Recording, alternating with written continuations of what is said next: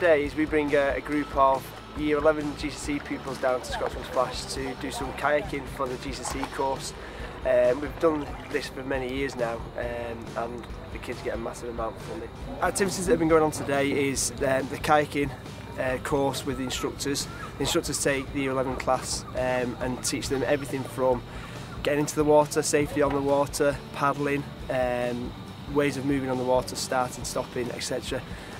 All coupled with fun and enjoyment. It's an experience that they won't always get every day. It's something new to many of the kids that come down here.